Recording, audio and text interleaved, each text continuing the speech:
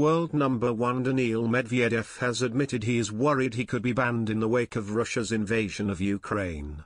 All Russian and Belarusian tennis players, including the top-ranked male, are currently competing as neutrals, but the US Open champion fears they could receive further sanctions. Tennis is one of the few sports still allowing Russian and Belarusian athletes to compete, with athletics and rowing among those who have banned competitors from both nations. At Indian Wells, the biggest tournament outside of the 4 Grand Slams, the men's draw is led by Russian world number 1 Medvedev, while Belarusian world number 3 Arina Sabalenka heads the women's draw after the withdrawal of the top 2 players. But both are competing as neutrals alongside their fellow Russian and Belarusian tennis players, with any mention of their respective countries and flags removed. The ATP, WTA, ITF and 4 Grand Slams announced the sanctions last week, also cancelling the joint ATP-WTA event in Moscow in October and banning both national teams from the Davis Cup and Billie Jean King Cup, where the Russian Tennis Federation is the defending champion of both. Playing his first tournament after ascending to the top of the rankings, Medvedev has now admitted he is worried about the possibility of a blanket ban over all Russian and Belarusian tennis players, which would leave him unable to compete. "It's always tough to talk on this subject because I want to play tennis, play in different countries," the 26-year-old said ahead of the BNP Paribas Open.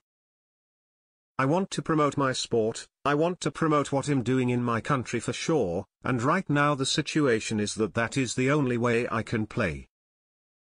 When asked about the possibility of tennis following in the footsteps of other sports, including the Beijing Winter Olympics where Russian and Belarusian athletes were banned from competing in a last-minute U-turn, Medvedev admitted he was hoping there would be no further action. Speaking about the chances of a ban, "We never know. Some sports made this decision, especially I would think the team sports. Tennis is probably one of the most individual sports we have in the world. Everyone's living in so many different places. There's always a possibility, but I hope not." Medvedev had previously voiced his solidarity with Ukraine in a previous tournament, and again in a social media post after becoming world number 1. "By being a tennis player I want to promote peace all over the world," he said after his Mexico Open quarter-final last month.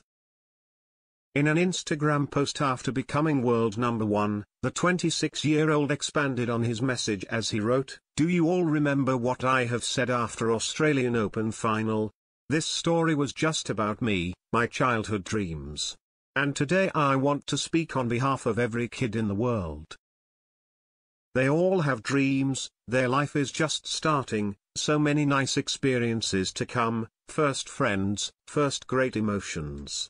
Everything they feel and see is for the first time in their lives. That's why I want to ask for peace in the world, for peace between countries. Kids are born within a trust in the world, they believe so much in everything, in people, in love, in safety and justice, in their chances in life. Let's be together and show them that it's true, cause every kid shouldn't stop dreaming."